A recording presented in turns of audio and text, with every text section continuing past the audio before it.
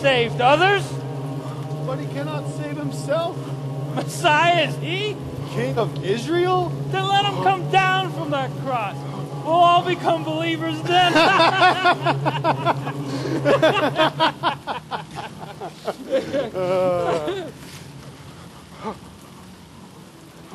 Father,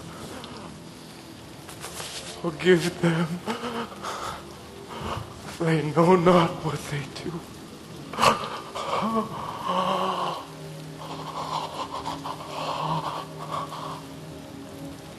Aren't you supposed to be the Messiah?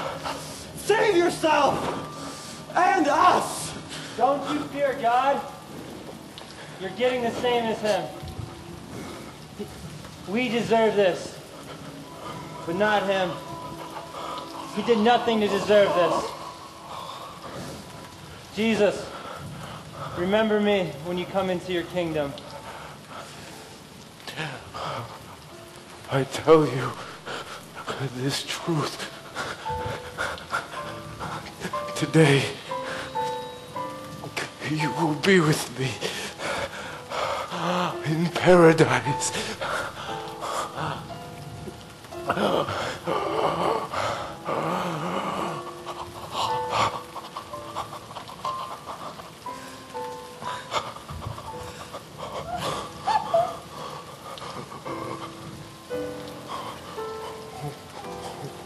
Woman, behold your son. Behold your mother.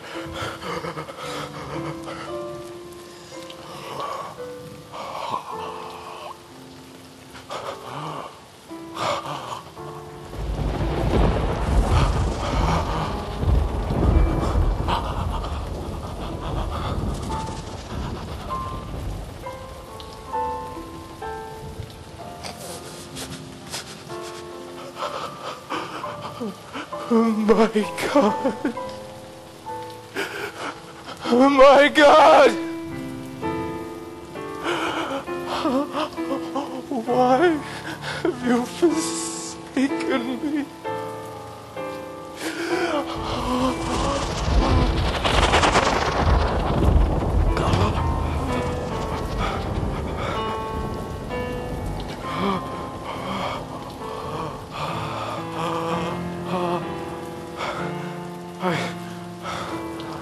I thirst.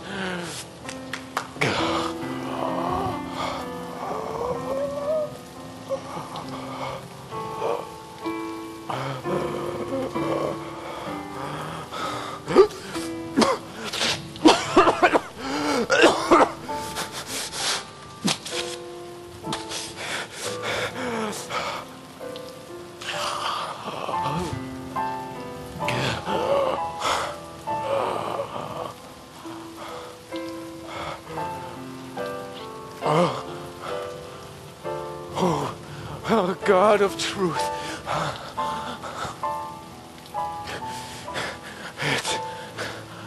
It's finished.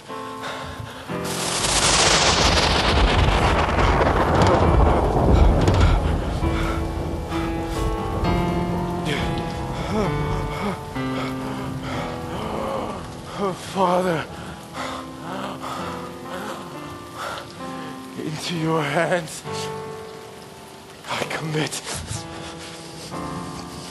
my spirit.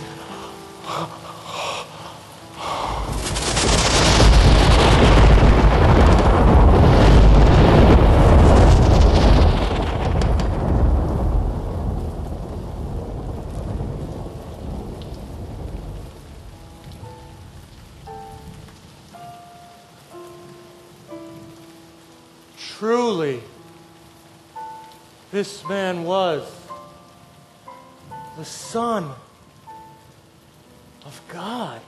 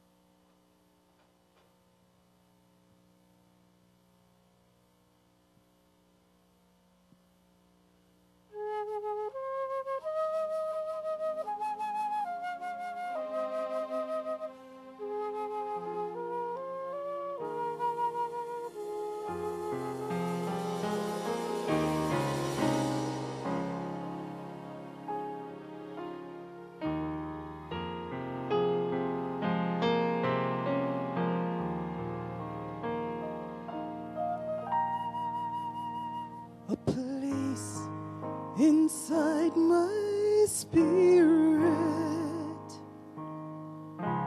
beckons from a hill. Sometimes I choose to visit, sometimes against my will. I take the long and sloping road as though I hear some rooster crow,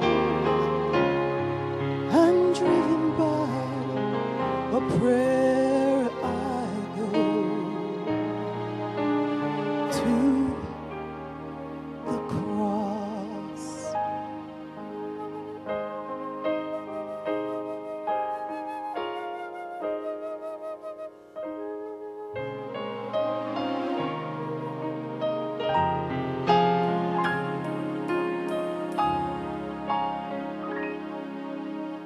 Whenever I resist it,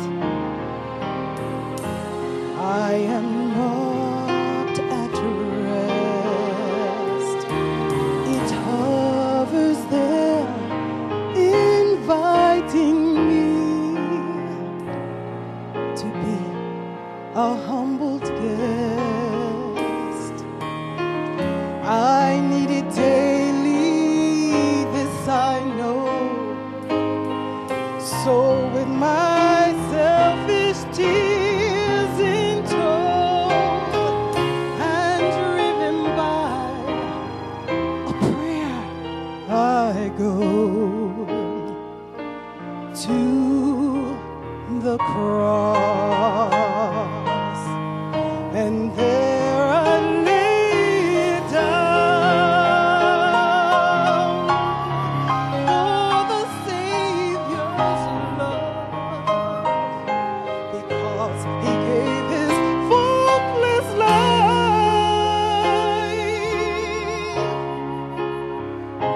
I take it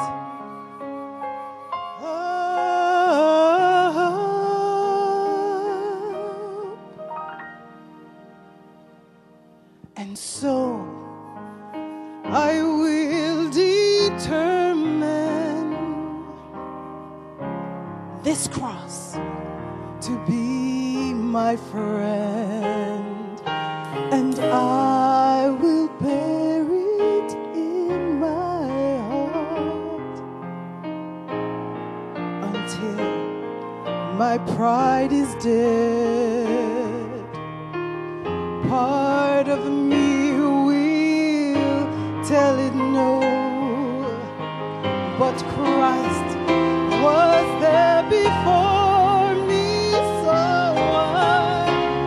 I'll follow faithfully. I'll go to the cross. I'll follow faithfully and go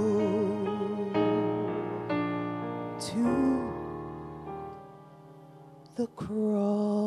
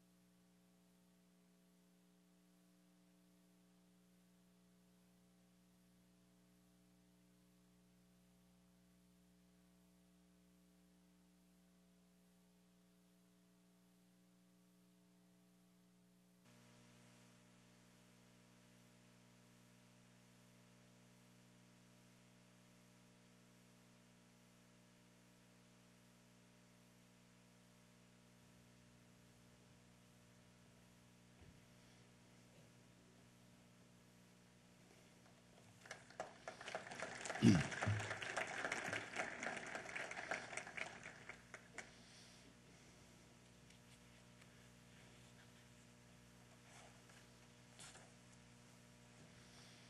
we have such a profound visual as we have had this morning, it provokes a lot of thoughts in our hearts regarding the message of Christ and what we believe happened in history 2,000 years ago and even before this particular day in Jerusalem, in the Roman Empire, under the Caesar and his appointed leader, Pontius Pilate, and the Sanhedrin, the legal body of the Jewish people in Rome. If we could go back and take the veil of time away, we would see that Christ always has been and always will be. He called himself the I Am. And this was the reason why the legal authorities and the religious authorities in Israel had no more tolerance for him and his public ministry, which during periods of time was extremely popular and very effective, as the prophets said. We have a great advantage because we have the Scripture. Without the Scripture, we would not really understand the things that we understand today. There is a veil over the Scripture. We could say something like this. When you read the Scripture, and also when you look at this event, there is a veil over the mind of the person, the mind of a student, of a child, of a parent, of even a person that attends a church. It may be that they do not really see what is happening here. And in a few minutes, I want to describe it to you and explain it to you and ask that the Holy Spirit, who is our teacher, would show us the importance and the value and the meaning of what happened. Our first point is that this person was unlike every other person that has ever existed. In Hebrews chapter 1, verse 1, the scripture reads, God, who at various times, and in different ways, spoke in time past unto the fathers by the prophets. What this means is that if you take your thumb and you go back through the Scripture, you see that God spoke in different ways, dreams, miracles, visions, men, women. He spoke to the fathers. These are the Jewish founders, Abraham, Isaac, Jacob, David, Solomon. And he spoke to them in different ways by prophets. Not only the miracles, but also the messengers who predicted the future. Behold, your king comes riding on an ass, the foal of an ass. Zechariah 9:9. This is Palm Sunday, the day we celebrate Christ riding into Jerusalem on a young donkey that had never been ridden before. The people crying out, Hosanna, salvation, Hosanna, Hosanna. But that is one prophecy. Another, they would gamble for his garments in Psalm 22:18, mocking him in 22:7 and 8. Born in Bethlehem, Micah 5:2. The day he would die, Daniel 9:24 to 27. This was all prophesied, so that when we see it, we see the pieces come together and realize that this man was unlike every other. In which way? He was a king. When he spoke to Pilate, Pilate said to Christ, "Are you a king then?" Because he had heard that Jews said, "He has made himself to be a king. He has said he is the king of the Jews." And Pilate took Jesus aside and said, "Are you a king then?" And Christ said something very interesting, which I think packages the whole picture here. And he said, "Do you say this of yourself, or have others told it to you?" It seems the tables are reversed. Are you a king? Have you said this from yourself, from your heart, from your own inquiry, from your own heart investigation? Are you saying this from your own thoughts, or is just kind of talk on the street that you've picked up? That's a great statement. I think people think about Jesus just like on the street or the steeple on a church or a cross as a piece of jewelry.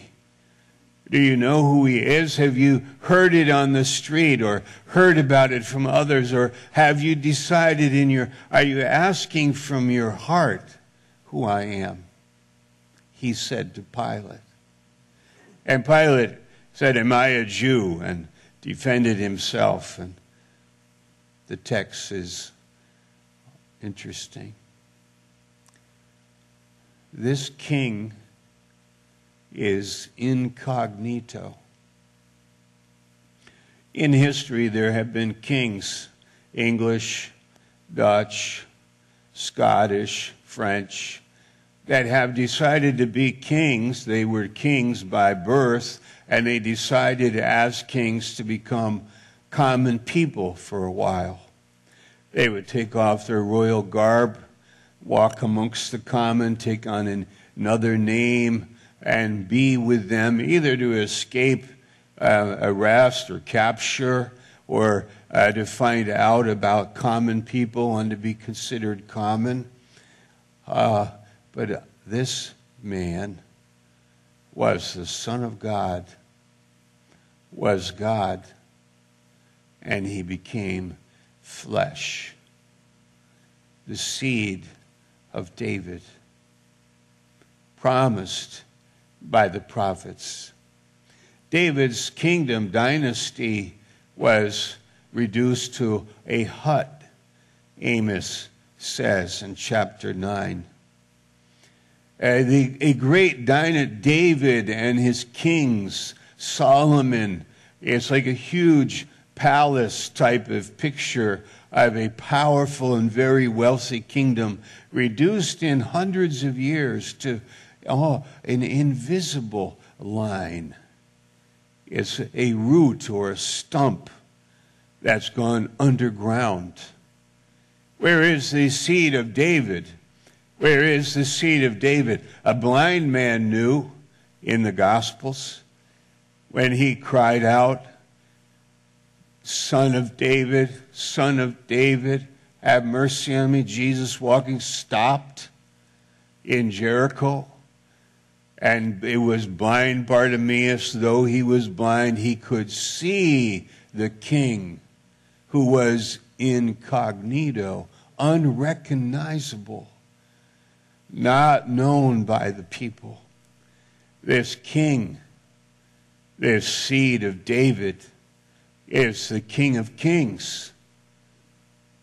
He was the Son of God.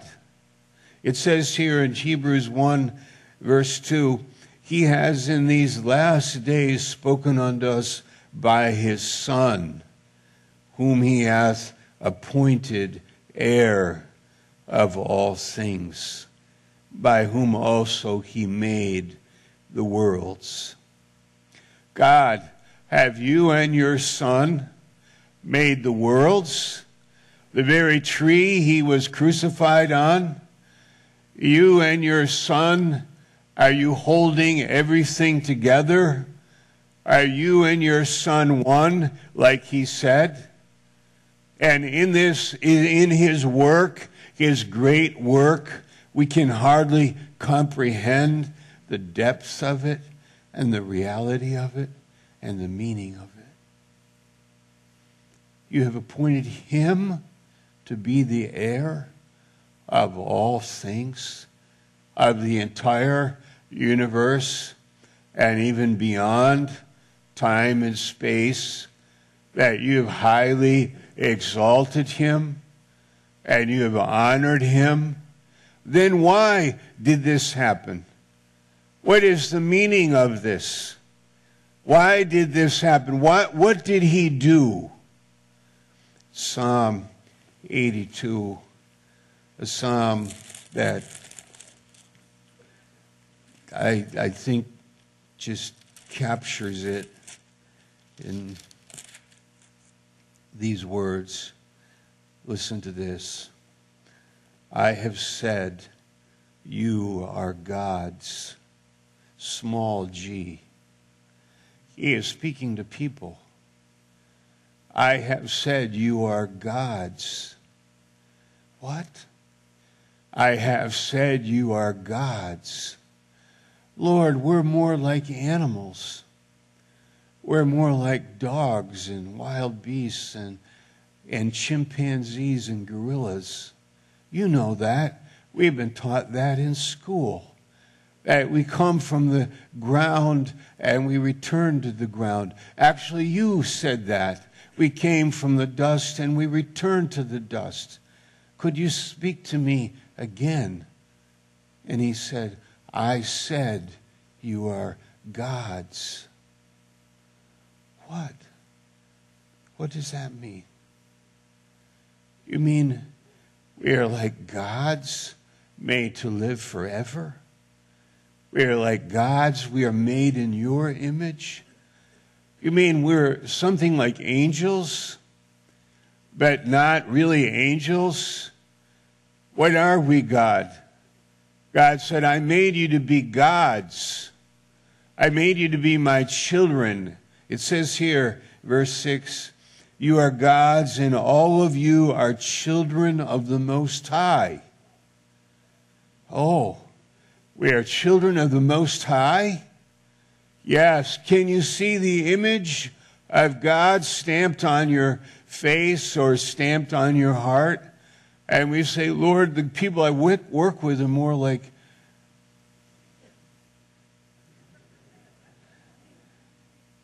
they're dangerous.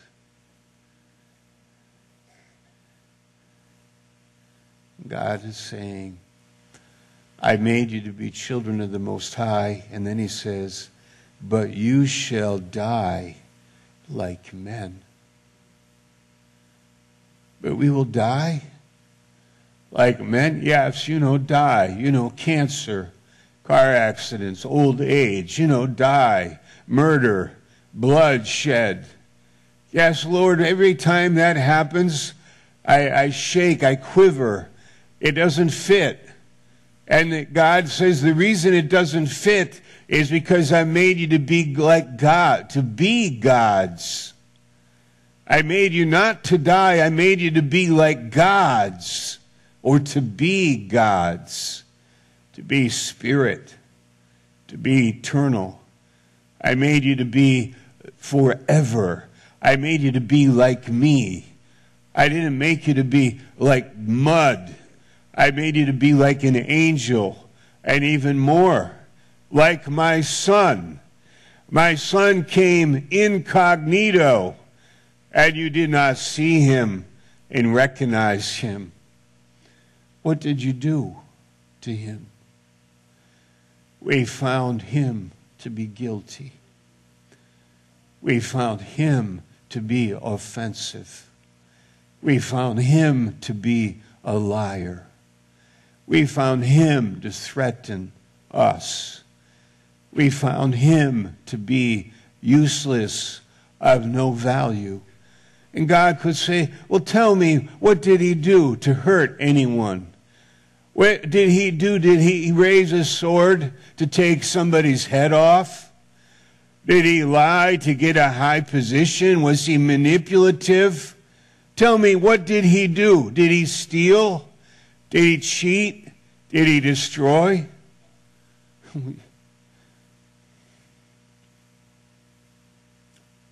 No, Lord. Pilate said, I find no fault in him. Why did we do it? Because the Lord said, but you shall die like men and fall like one of the princes. What is that phrase? Fall like one of the princes. Where do we find that? But Lucifer was in heaven, and he was a chief prince, the most wise, the most beautiful, and he fell like lightning in Luke 10, verse 18. He came to this planet as an enemy of God, and men are made to be gods, but men now die like men and fall like the devil as an enemy. Men go to hell.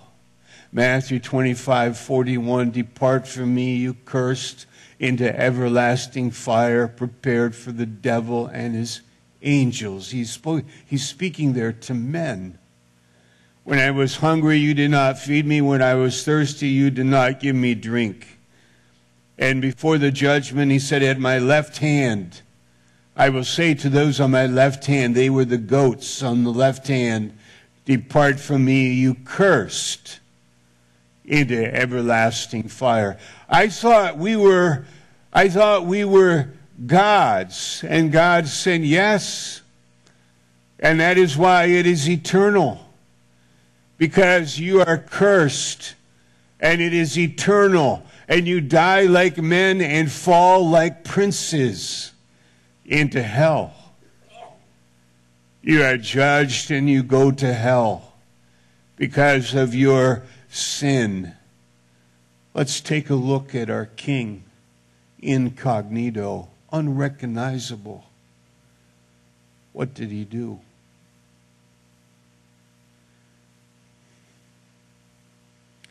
He took it.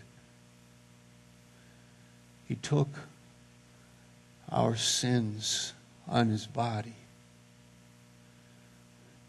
You know, in psychology, they say there's like 3 ways to move a person. You move them by force. You threaten them. That's like at work. You'll lose your job if you don't do a better job. I will not pay you. I'll not give you your paycheck unless you do this. You can move people by force, like by a sword, by threat of death, by threat of demise. Another way of moving people is like with children. You carry them. You carry people. You do it for them. You teach them. You instruct them. But neither of these two work in a marriage. A marriage you cannot get married under force. You can do it, but it's not a marriage. And you cannot carry your wife or your husband like a child. There must be another way. And it's this way. It is being vulnerable. It is forgiving you. It is saying, I am here, vulnerable. And by this love, I draw you. You are drawn by the cross. Guys, I don't see Jesus forcing us to do anything. And I don't say Jesus saying, don't worry about it, I'll do everything for you. I'll do everything for you. Of course, he saved us totally by his work. And he has done everything in that sense. But now comes the question, will you decide? Will you say yes to him? Will you put your trust in him? Will you recognize, when he was born incognito as a babe in Bethlehem, very few people showed up, very few people recognized him, but there were some. And this by the Holy Spirit. And when he was a young man and his mother was watching him, she pondered it in her heart. There were some. She, in that sense, when he's 12 years old. And then when he starts his ministry, it was John the Baptist who recognized and saw him. And then the disciples, there were some. And then at the death of Christ, there was the centurion who undoubtedly had killed many men in his life, was a leader in a barracks, a group of 100 men. He was a tough guy. The top, pecking order, number one, alpha male. He's the guy. But on this day, he meets somebody who's God. God.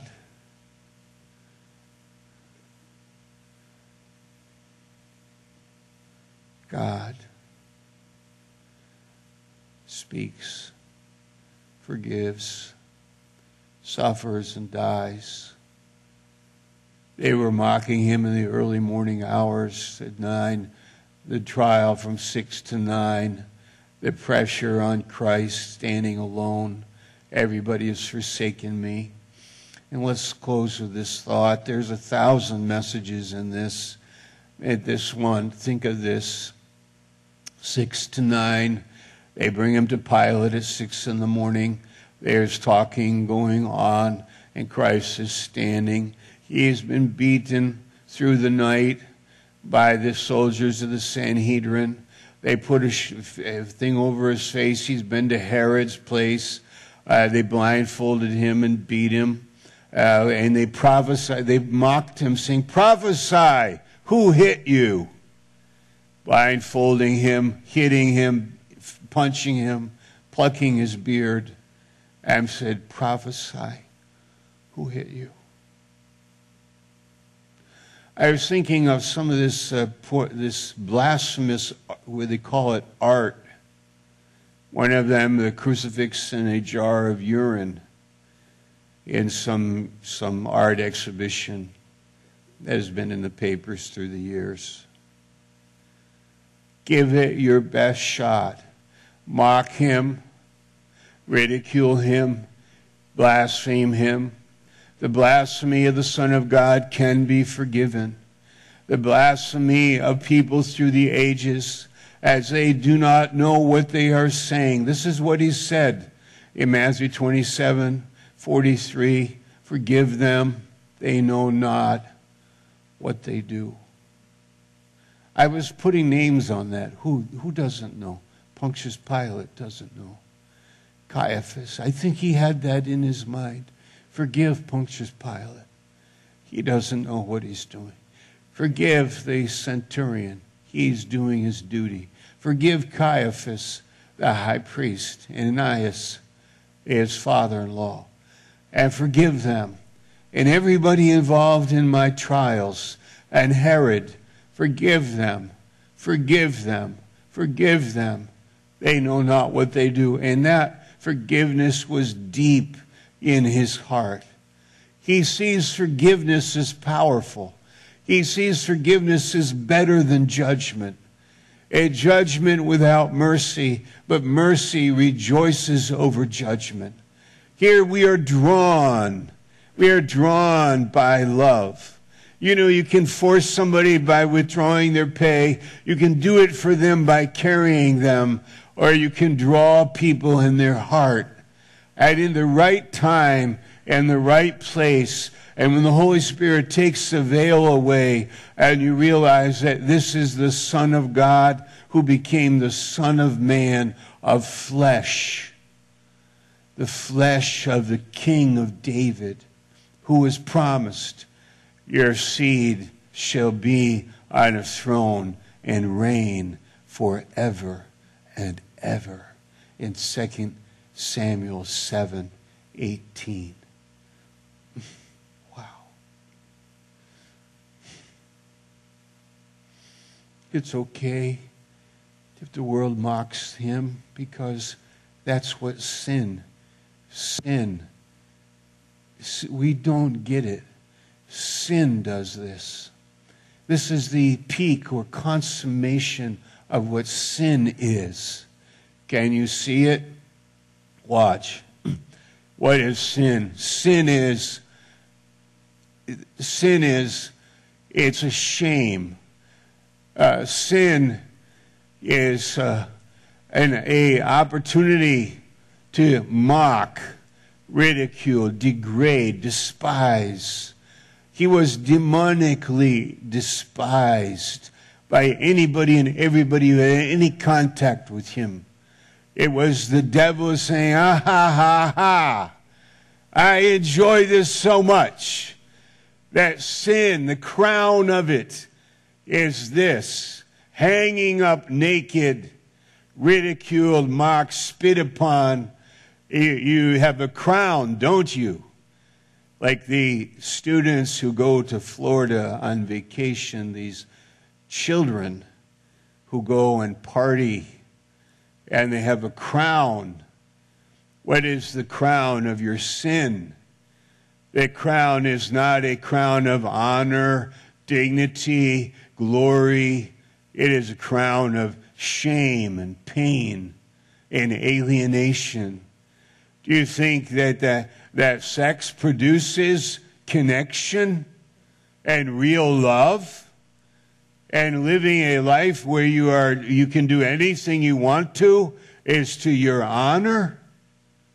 It is to our shame. My sin is here. My sin is shameful. I'm fascinated how people can kick people to the curb because of their sin. You have sinned, and it hits the internet and goes everywhere. He has sinned. The sin is, ah ha ha. We have an opportunity to put it up and show the whole world and alien and mock, ridicule, accuse, and attack and laugh and scorn on this foolish idiot that has sinned.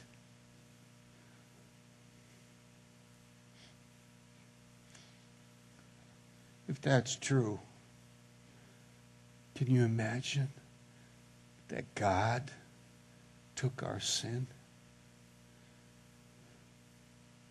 when it contradicts him? When it's the opposite? Instead of a crown of thorns, a throne of holiness. Instead of shame, honor, dignity. We long for that because we are God's. It says there, I have said you are God's. And all of you children of the Most High. Can you feel it? You cannot get a hold of it until the Holy Spirit comes into your heart and you sense that's true. That's true. I am a God. But I have no ego in it. I do not mean it arrogantly. I can only say there it is. That God did not make us to die, but to live forever. That he did this so that we would not have it. He did this so that we would be crowned with honor.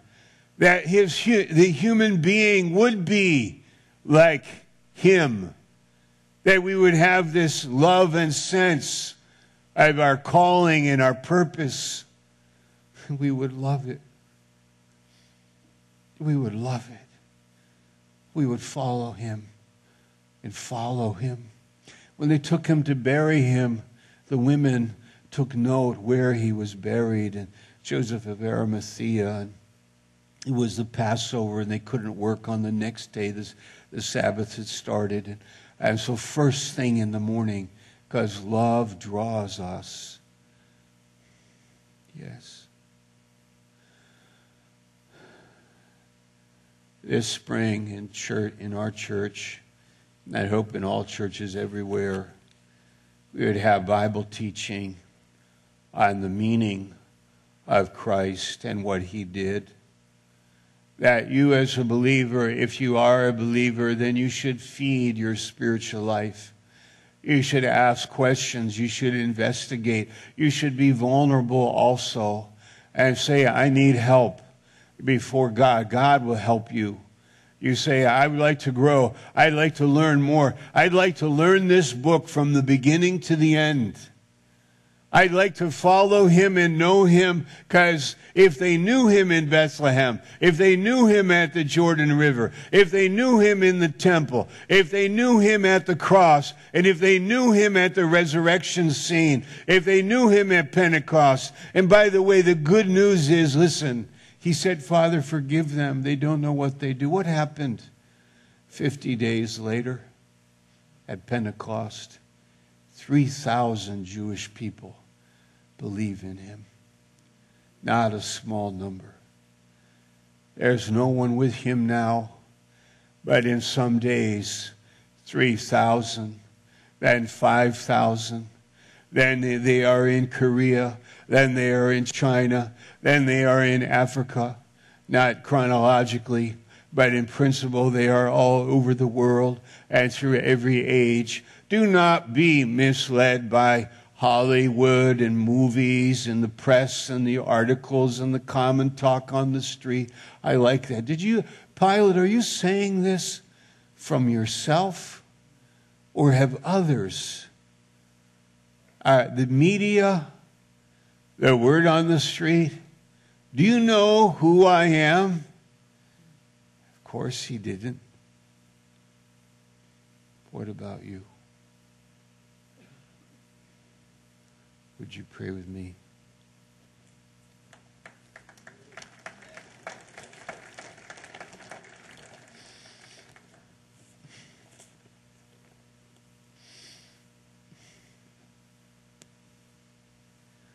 What do you say?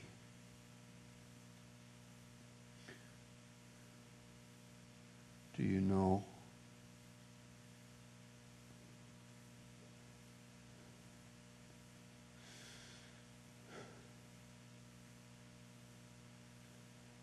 What can you do with your sin if you keep it in your bosom, keep it in your heart, hide it, regret it, curse it, hate it?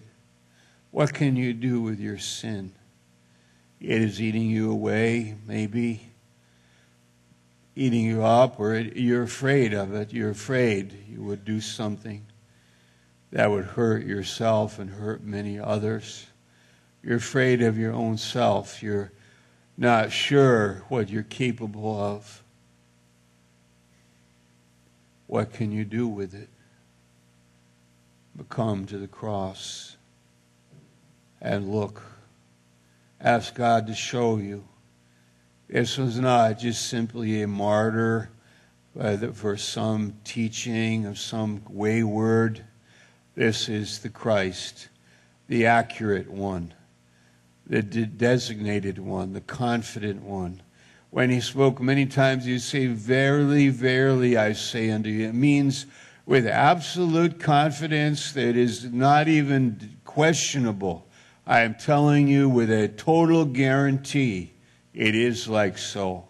I know I have come from my Father. I am unlike everybody else in my birth and unlike everybody else in my death. And like everybody else in my designated purpose and designated reward.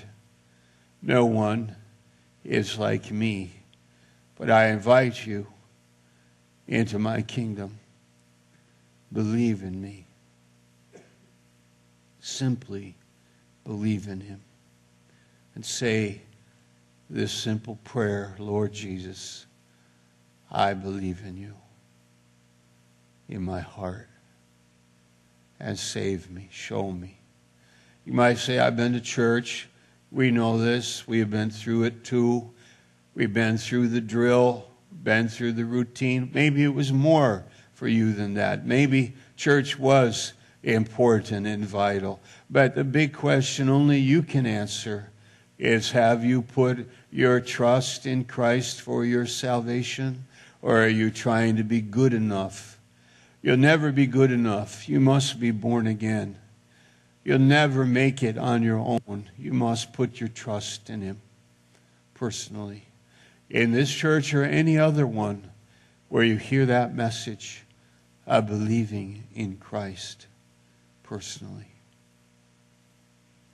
If you are believing this morning in your heart, then the ushers would give you a booklet. It's just for your encouragement and for you to recognize that we recognize your decision. It's between you and God. Would you just put your hand up in the air in the auditorium? Thank you. God bless you. Somebody else, thank you. God bless you. Beautiful. The ushers will give you something in the back on the right. Anyone at all? Anyone at all? Yes to Jesus. Anyone? Yes to Jesus. Thank you.